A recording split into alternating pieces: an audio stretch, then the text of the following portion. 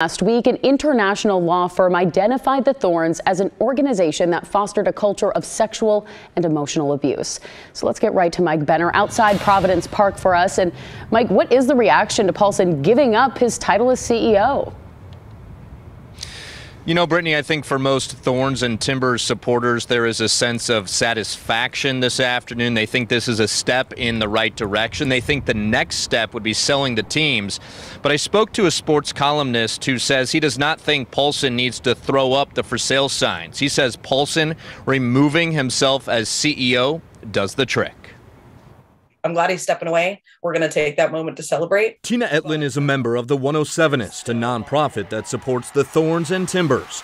Etlin is beyond pleased that Merritt Paulson is removing himself as CEO of both soccer clubs. It's a positive. It's a good change. There's still a lot of work to be done. The shakeup at the top of the Thorns and Timbers organizations comes a little more than a week after an international law firm released the findings of a months-long investigation into allegations of abuse in the National Women's Soccer League. The investigation revealed a toxic culture of sexual, emotional, and verbal abuse across the NWSL and within the Thorns organization. Former coach Paul Riley is to blame for a lot of that.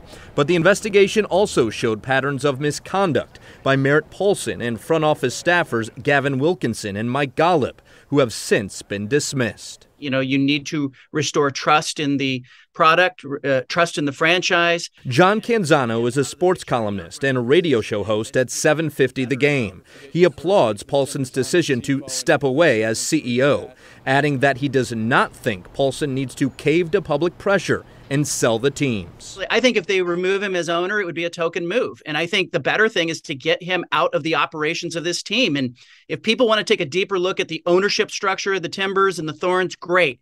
But saying simply that he must sell the team, what does that mean? They create a new LLC and, somebody else is in charge of it? What happens in the weeks and months ahead is anybody's guess. For now, Merritt Paulson is out as CEO of the Thorns and Timbers.